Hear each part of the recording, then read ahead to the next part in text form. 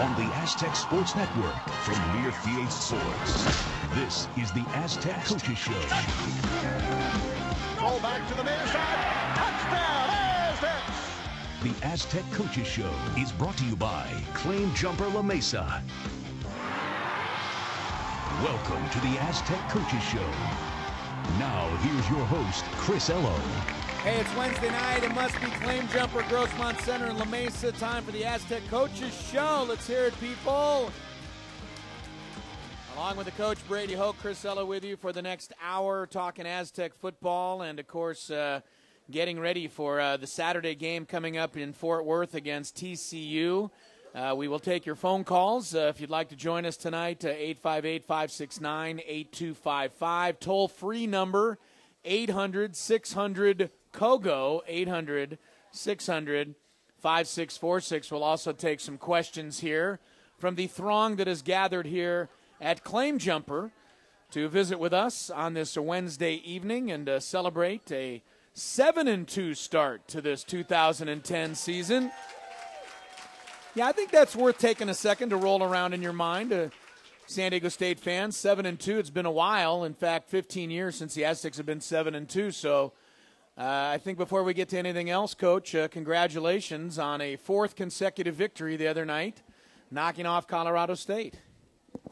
I gotta find this. I'm congratulating you. I'm sorry, I didn't mean to catch you by surprise there. No, our kids played well together as a team. I mean, we believe me, we didn't play great by any stretch, but I thought when you look at it and you saw how they hung in there together and how our defense really carried us through the first half and really played a heck of a football game overall. You know, we had the one drive late that. As a defensive coach, that bothers the heck out of you. But I thought, and then our offense put some drives together, and we were fortunate enough with 5 turnovers to win the football game. But at the same time, it shows you a lot about the character of the kids on this team. Yeah, I think there's a couple ways to look at it. We talked about it right after the game. I mean, and you said if you have 5 turnovers, a lot of times you really don't deserve to win.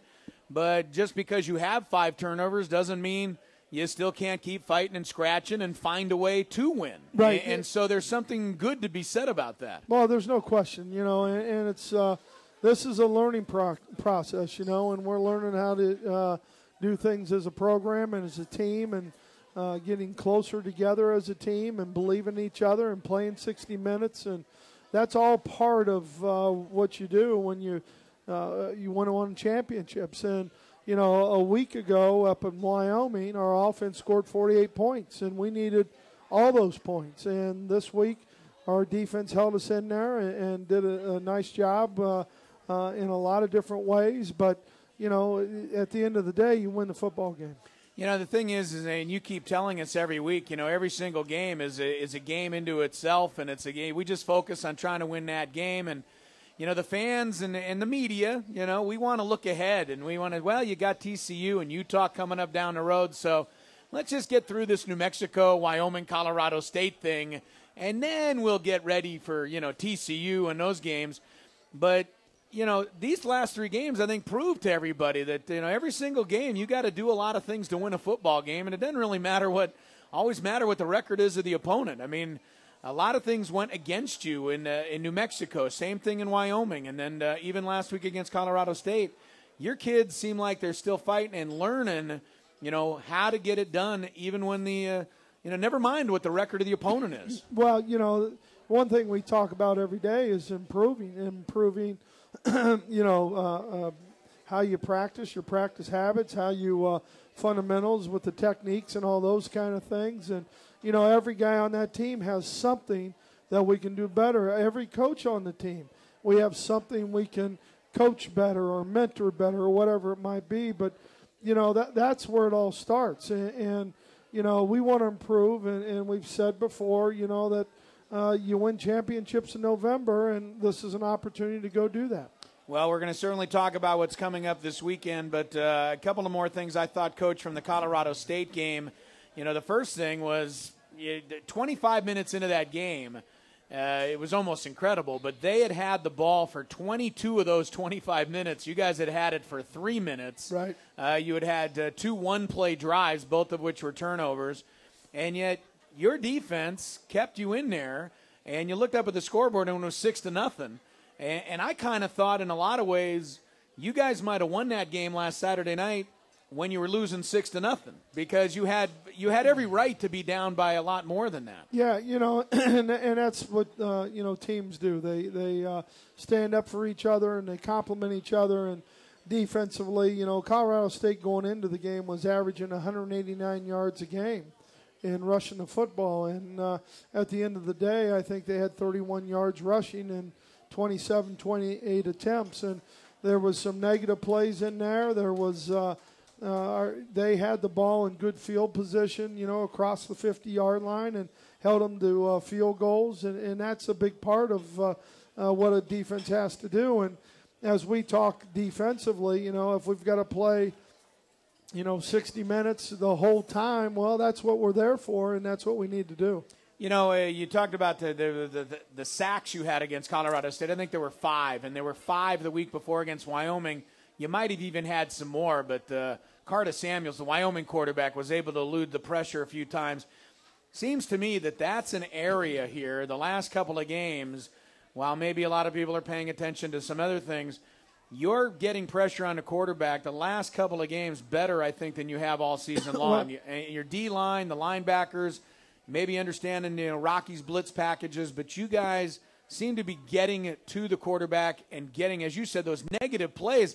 I think you had 13 tackles for losses in that game against Colorado State. A team that leads the nation averages about 6 or 7 of those a game. You had 13 in one game, and I don't think you can just overlook that stuff. You guys are doing some good things. Well, that's a big part of the defense, and what we want to do, and with Rocky's defense and how he coaches it. And there's been some games where we've been dry on getting to the quarterback and not as proficient as we'd like to be. But, I think, a guy like Miles Burris is doing a great job. Ernie Lawson's starting to get a little more attention from people and what he's done. So all those things are part of it. But, the kids are playing hard together.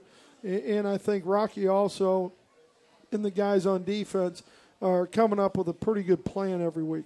Well, that and the fact that you have played so many kids on defense, and you did it to us again.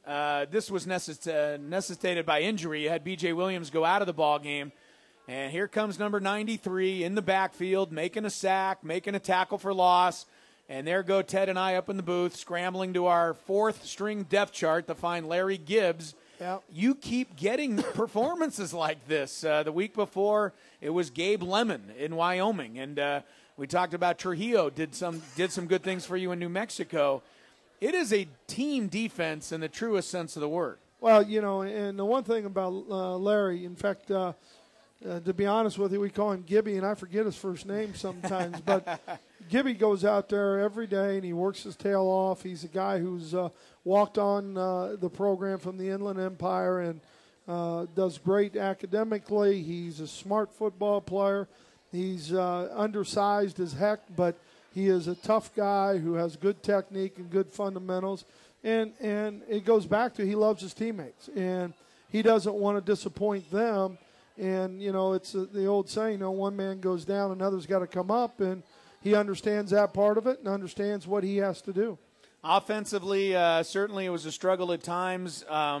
You did not really get the ball down the field to Vincent Brown and DeMarco Sampson in this game, almost opposite of the conversation we had a week ago after the Wyoming game, which was, well, you never really were able to get Ronnie Hillman unleashed in that Wyoming game. Well, okay, DeMarco Sampson and Vincent Brown went crazy. This week you couldn't get the ball to your big guns on the outside, and maybe you can discuss a little reason for that. But Ronnie Hillman came back for you, and he got loose, and once he got cranked up in the second half, I kind of thought that's when you guys took over the ball game. Well, and I think that's part of it, and then and the other part of it, and they didn't want to give up the big play. They weren't going to do it. They were going to play some sort of two deep coverage and have the safeties deep, or they were going to play a little bit of quarter, half, or old cowboy coverage. And they weren't going to let us get behind them. At the same time, then they were only leaving 7 guys in the box. And so when you do that, you're going to pay one way or the other. If you can block at the point of attack and you have a back like Ronnie when he gets going, it's a big positive for us. So, but that all comes from maybe what happened the week before, how their mindset is, how they want to defend you. Well, the week before, Wyoming wanted to take away the run, and the play-action pass hurt them. So, when you look at it, Al and our offensive staff do a great job. Ryan in the second half was 11 for 15. So I think there's a lot of positives on the second half of how we played football. It doesn't seem like there's a game that goes by where I don't just kind of marvel at a call that Al Borges comes up with. And what proved to be the winning touchdown in that ball game the other night, you guys ran really basically what was a middle screen to your fullback. Brandon Sullivan turned around at the line of scrimmage. Nobody was expecting the ball to be thrown there. And then he dives into the end zone. And it just, to me, the more comfortable, the more we see, the more this playbook is opening up and more of these little options are available to you. Sullivan's got 5 touchdowns in 2 games. And I think if you were scouting the Aztecs, he probably would be maybe the 5th or 6th guy you would talk about on your offensive team. I mean, that's how deep you are, and that's how well you guys are executing in terms of getting everybody involved. Well, yeah, and it was a great call by Al, and it was, when you watch it on film, I mean, those linebackers, because we line up in that set and we run the outside stretch play, and he cuts the end man on the line of scrimmage down, and so once that action started, that play action, that inside linebacker and those 2 linebackers, man, they went, and it was the one coaching point that people would miss is the quarterback needs to stay straight off the line, okay? Because if he fades to the right at all, he's going to get hit in the mouth. And Ryan did it perfectly and came off the line, and it's a quick pop, and you got to get rid of it quick, and then I think Sully's. His effort getting into the end zone was special also. One last thing on the game on Saturday night, and I know everybody's kind of itching to look ahead here and talk about TCU. But Ryan Lindley's performance in that game, and I asked you after the game, was his ankle bothering him a little bit? He looked like he was off on a few throws. The thing, again, that has impressed me about Ryan and all your guys is after that play's made on the goal line where he loses the ball and the kid runs it back 90 yards, I mean, that's a game-losing play. When you get 7 that you should have and then the other guys get 7, that can be very tough to come back from. But it happens in the second, third quarter. You still got a lot of game left. Discuss how Ryan Lindley and your offense kind of goes back to work and how you are able to get them focused on that next drive now, which, by the way, after this guy runs 90 yards and turns the game around, you guys take the ball and go 80 yards for a touchdown. That's not easy to do. Well, it's not, but it's part of I think it's part of the belief that we have in each other. And that's, in any team sport, any business, any group that's working for a cause, whatever it might be, you got to believe in each other and you got to trust each other. And, that play happened and defensively, you could get down, but, it's 60 minutes of football. I mean, there's 60 minutes that you have the opportunity and the privilege to go out and play this game. And so you've got to go out there so that your teammates see the respect that you have. And, our offense got right back together. There was no, hanging their heads and all that because you can't. You got to go forward and, lean forward and take that next step. Well, that resulted in another victory, 24-19, San Diego State over Colorado State. 7-2, my friends. That is the record for the Red and Black for the first time since 1995. Now we go for 8-2. And Brady Hoke, he said it all year long. Our goal is to win the Mountain West Conference Championship. Gonna have a chance to take a rather large stride toward that goal coming up on Saturday in Fort Worth. We'll talk about the game coming up against TCU when we come back to the Claim Jumper. Thanks for joining us, everybody. The Aztec Coaches Show from Learfield Sports and AM 600 Kogo. Here we go, people. Aztec Coaches Show, Claim Jumper, Grossmont Center, La Mesa. Chris Ello along with the coach, Brady Hoke. You folks that are here tonight, get some questions ready. We're going to do questions for the coach in our next segment. Also on the phones at 858-569-8255. All right, TCU, you're playing them Saturday. I think we're all kind of aware of that. Look, they're good. I mean, it's pretty obvious that they're an awfully good football team, the ranking, et cetera, what they did to Utah last week. Do you go into this game with your team and say, hey, guys, this is a big game, maybe a little extra focus, a little extra this or that? Or as a coaching staff, do you go into this game and say, let's treat it just like every other game? Well, at the end of the day, we're going to play on a 100-yard field and 53-point-something yards wide, and it is another game. And they're a tremendous football team. Gary Patterson's done a great job. They have great tradition.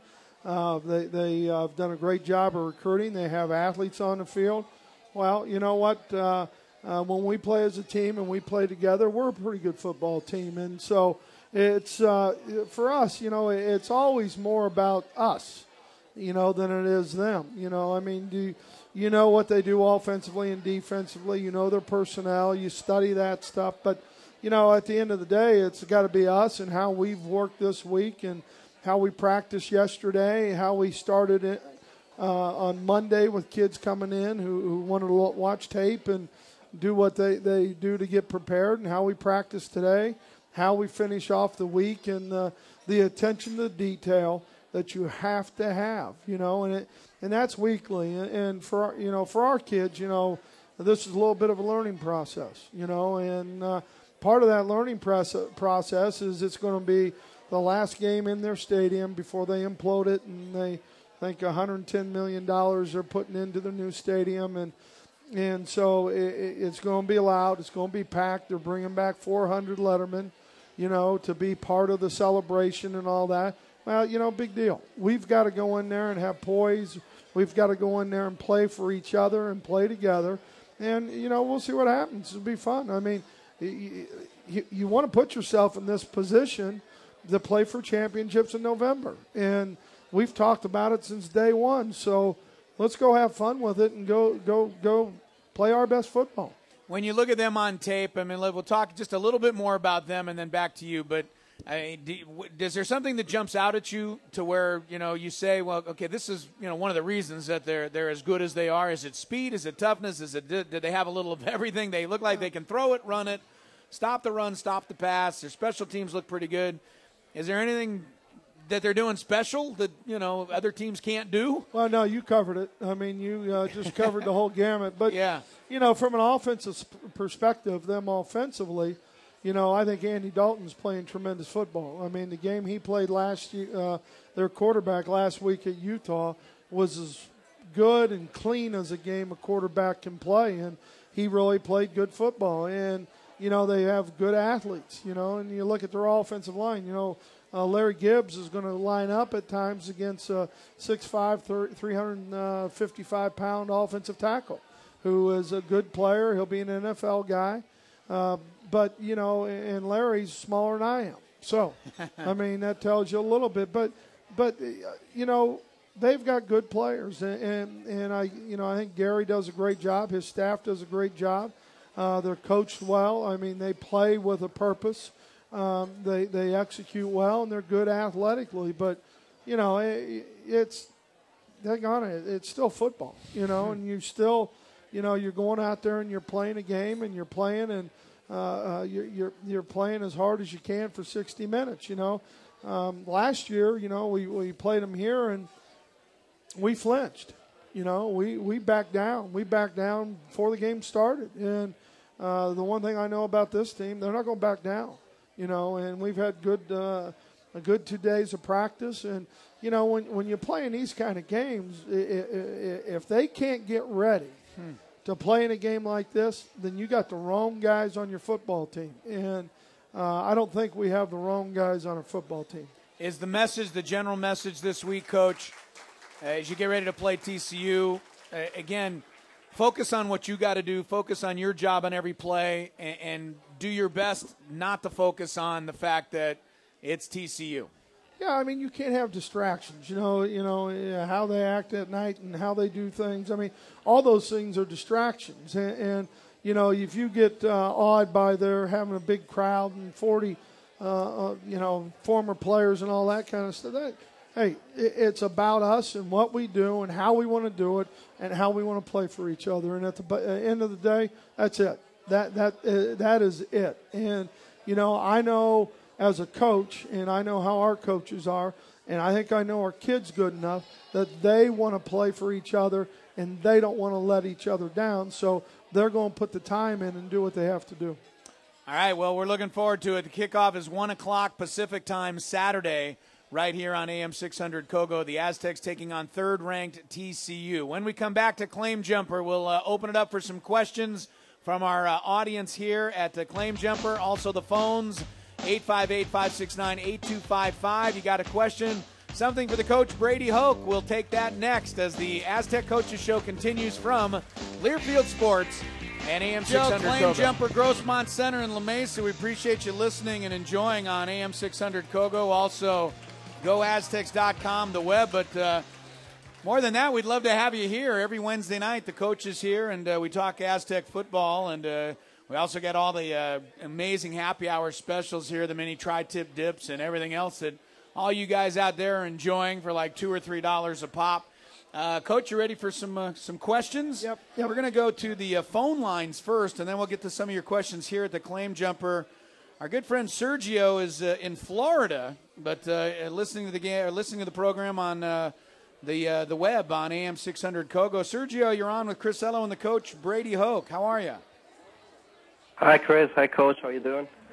Sergio, how are you doing? Not bad. Just want to let you know we'll be out there in Texas to cheer the team and hope for a win for the Aztec Nation.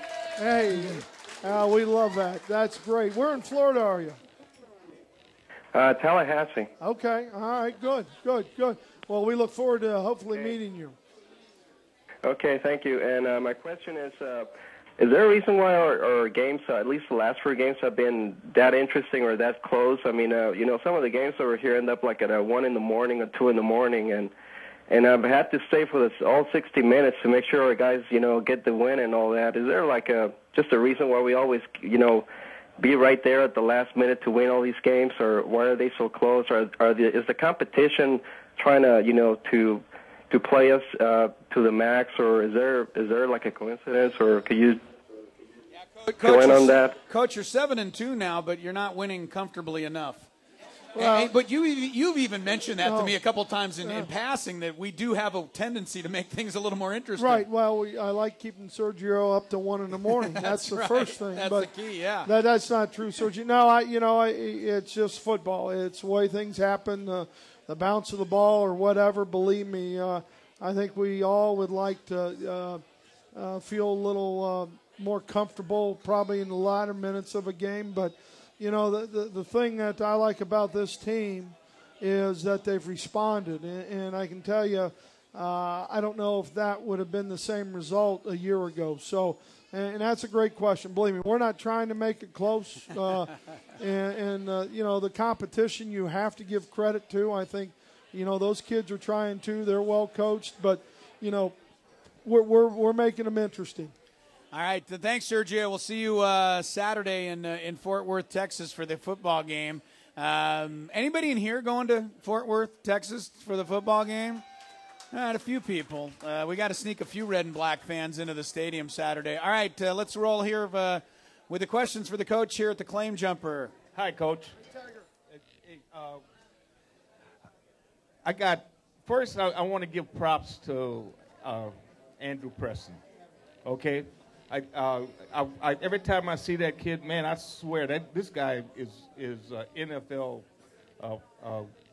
prospect all the way, And second thing is the athleticism of the defense, right where they kept you guys in that game the first half, man, and I was swearing.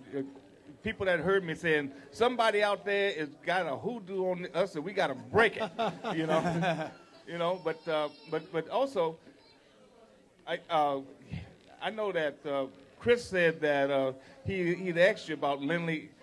The thing that was bugging me was that it seemed like sometimes he went back on his plant foot. He wasn't really planted like he was supposed to throw the ball, and the ball was coming up a little high on him and stuff. Is he? I didn't get the thing, but is he injured or slightly injured or something like that? Well, he had hurt his ankle up at Wyoming, but he drove some balls in there. I mean, we have the privilege of watching the game again on tape and doing all that and being critical of good throws and bad throws. And every guy's going to have their pluses and minuses, but he had a heck of a lot more pluses than he did minuses, and he really drove some balls in there. And on the fumble that they returned, there wasn't a guy who gave a better effort and pushed off of both feet and both ankles and toes and everything else better than Ryan did. All right, thank you. Let's move along. Let's get everybody in here. Questions for the coach here at the Claim Jumper.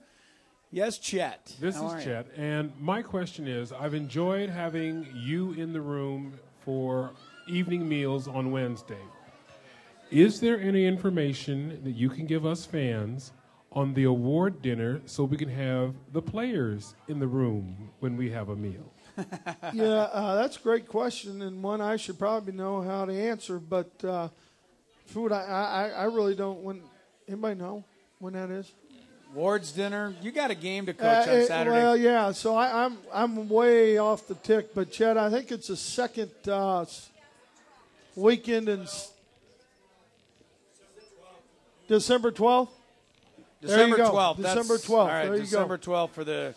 I knew it was sometime. I know one thing, you're going to have a little tougher time than normal maybe picking out who all the award winners are this year. And that's a good problem to have because you got a lot of guys I can think of who could be in line for a bunch of stuff. All right, let's move along here quickly. Yes, sir. Questions for the coach here on the Aztec Coaches Show. Hi, Coach. Tim Jenkins. Coach, I'd like you to discuss a little the question of confidence, and that's an element of the game that's very important. And right now our defense probably has high confidence given the quality of the game they played. And the offense really came on strong the second half. So we have that confidence question with them. And then also TCU's confidence. Here's a team they've won all their games, and maybe they're a little overconfident when we go in there. And does that become part of our game plan? I can't. That's a hard question to answer. I know one thing: upsets are in the mind of the favorite. I do know that. And coaching at Michigan 8 years, believe me, when that happened to us, it was usually because 18 to 22-year-olds they sometimes the press clippings or sometimes they just think it's a little better. So, but I can't answer. I think Gary, they've been there before. They've been through it before. As far as our kids, I think every week they go out, and every week that you turn the ball over 5 times and you find a way to win, I think that's something that sticks with you. And I think that's part of maturing as a football program and a football team. Coach, you kind of hit on something, too, a little earlier, and then a couple more questions. But you talked about last year when you played TCU, and you felt you guys kind of gave in to them even before the game even started. And to me, that's going to be a crucial part of this game. People always say you got to get off to a fast start, all that stuff. But to me, and I think you'll know right away, and hopefully you'll let TCU know right away, that it's going to be a little different this year. We don't plan on backing down this year, and that's something I know you want to establish. Right. Well, I mean, that's part of it. The game's played really, from when the season starts and after you get done with your summer and your winter conditioning, spring football, fall camp, it's from the neck up. I mean, this is a mental game, and your mental attitude, your mental toughness, your intensity, your focus, and what you have to do and how you prepare. That's what it is, and confidence being part of that, and how you feel about yourselves and who you are as a team. All right, a couple more questions here. Claim Jumper jam-packed on a Wednesday night for the Aztec Coaches Show. Yes, sir. Hello, Coach. Love what you're doing. I like the way you're keeping the tight ends involved in the game. My question for you is Anthony Miller, he played in the first game or two last year, and then he kind of dropped out of sight, and it seems he's obviously redshirting this year. What's his status? Is he going to stay with the program? Yeah, he should be. I mean, we right now he's doing a great job down on our look team. He's doing those kind of things. You can only give the ball so many times and prepare so many guys. And, Anthony at the end of the day is going to be a fullback. And so he's getting a little bigger. He's learning how to play that position a little bit. But, he's still with us. Thank you very much. You got the running backs. Casey, you got him back in the ball game the other day. You still got Donald Brown, Ronnie Hillman. Embarrassment of riches, Coach, at that running back position. Next up, yes, sir. Hi, Coach. One question I have for you. I've been watching the TCU team for about the last 3 years, and obviously they have an incredible amount of team speed. And that's something that I have seen that the Aztecs, until this year, have not had. Do you think that's, especially on defense, do you think that's something that TCU is really special at as far as getting outside on defense? Well, I think, at the end of the day, it starts with recruiting and who you recruit. And I know, and Gary and I, we've talked for probably 15, 16 years a lot to each other, being defensive-minded guys. And I know that Jerry Hughes, their great defensive end a year ago, he was a tailback. They recruited him as a tailback. He was a tailback for probably 2 days. Then they moved him defensive end and bulked him up and got him. And, he had that kind of speed. And I think we've done that with certain guys. And a guy like Leon McFadden, was a wide receiver when he came in here. But, you need that speed defensively to be able, and particularly in this league, because you've got some spread teams. So your matchups and those things are better.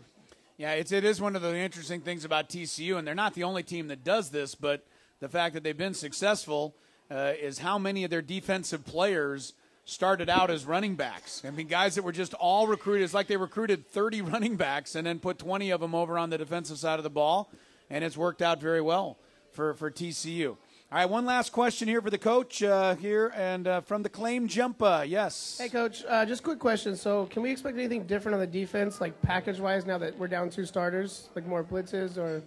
You know what? It really, because of how we structure the defense and because of our ability to play a lot of guys, throughout the course of the season, then there's been a lot of guys who have got they've gotten a lot of reps and they've gotten a lot of experience, and even though a guy like Larry Gibbs hasn't played a ton for us, but he's been with the program, he understands what we do, and with being down 2 starters, we'll take Nick Tenahoff and we'll play with a little bit of inside linebacker, the Mike linebacker, where Marcus plays, and still rotate some on the outside. But it's a good question, but we're going to do what we do, and we got to do what we do because the kids know it. They have confidence in it, and so you've got to do that. If you change drastically, then you're going to have a bunch of guys who get paralysis by analysis instead of playing football. Hey, good questions from everybody here at the Claim Jumper. Wanted to get out to the phones for one last question from our friend Ann in Oceanside, listening on AM 600 Coco. Ann, she's gone?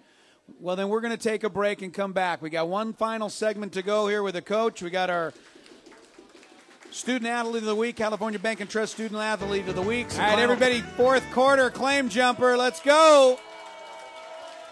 Here we go. Chris Ello, the coach, Brady Hoke, Aztec Coaches Show. Saturday, Aztecs TCU coming up at 1 o'clock. Want to remind you, fans, also, Aztecs are back home a week from Saturday. That should be a pretty good game as well. Coach, do you know who you play the week after TCU? Because I know you focus on one game at a time. Well, I do know because you know that one? You said it earlier. I mentioned it earlier. Right. Yeah, it'll be Utah coming in here on the 20th, and it's a 7 o'clock game. Wells Fargo Aztec Village opens at 5. Reminding all of you to tell everybody else, Aztec Warrior Walk 445. All right, a week from Saturday when the Aztecs host Utah. First 20,000 fans are going to get a number 34 Kirk Morrison jersey. Aztec football tickets start at just $11. So we'll see you at the next home game coming up a week from Saturday against Utah. That Kirk Morrison, man, we could use him this week against TCU because that guy could tackle just about everybody.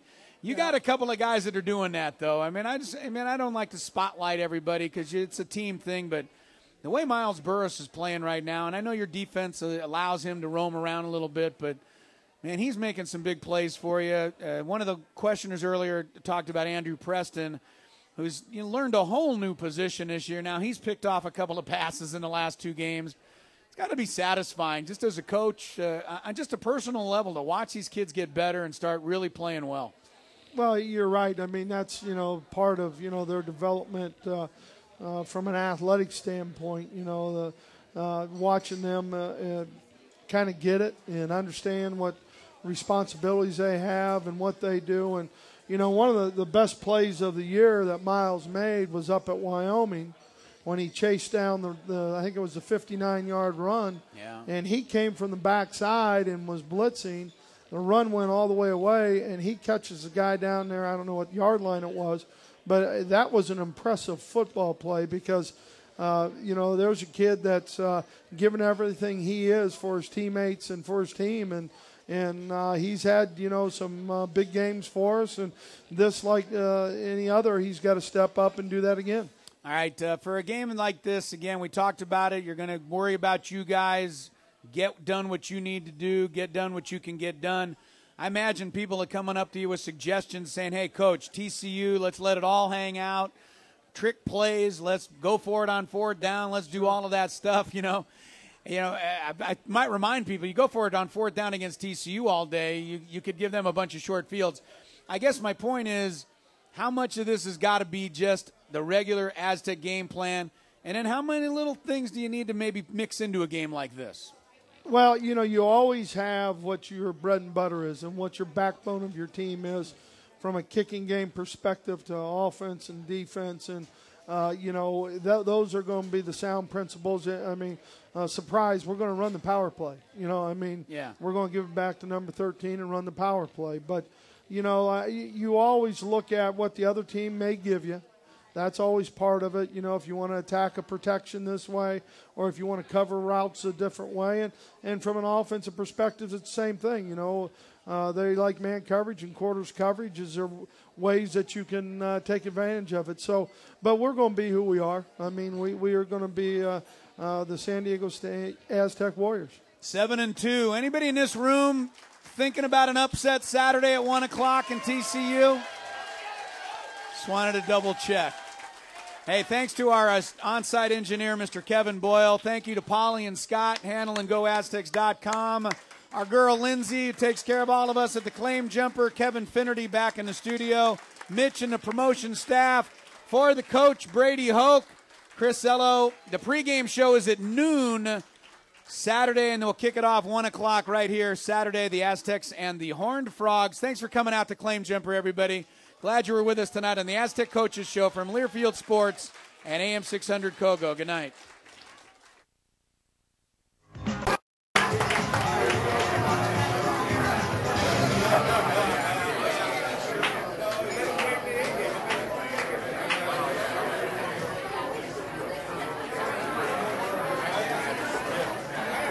All right, we got a Kurt Morrison jersey ahead of time here. Tonight's trivia question. Thanks again, everybody, for coming out, and don't forget to take care of your wait staff. I don't know if this is a tough question or not. Sometimes I think they're tough and then they're easy, and then sometimes I think they're easy and nobody gets them. The highest ranked team until Saturday. The highest ranked team San Diego State has beaten is Iowa State. Yeah, that was back in 1981. I was at the game, by the way. No trick stuff, Coach, but we tried an onside kick on the opening kickoff, recovered, and then blew them right out of Qualcomm Stadium. Just a little thought. Who quarterbacked the Aztecs to that victory over Iowa State, the highest-ranked team San Diego State has ever beaten? Just trying to listen. If I hear the name, you'll win the jersey. Not Todd Santos, not Mark Halda. Still trying to hear it. Anybody? No? Not Todd Santos. Not Mark Halda. Sorry. Not Jesse Freitas. Not Dan McGuire. This guy went on to play in the NFL for the Buffalo Bills. Not Dennis Shaw, who also played for the Buffalo Bills. That was a buddy of mine because I went to school at this time. Nobody remembers him. Craig Penrose. No, not Craig Penrose. Not David Lowry, no. David Lowry not quite in 1981. Yes, who said Kofler? Thank you, Matt Kofler. Quarterback the Aztecs to that victory back in 1981. And you all know what my question is going to be next week. The answer next week is going to be Ryan Lindley, because the question is going to be which quarterback led the Aztecs to the victory over their highest ranked opponent now. Thank you. Thanks for coming out again, everybody. We'll see you Wednesday night. Take care. Next Wednesday night. Enjoy the game Saturday.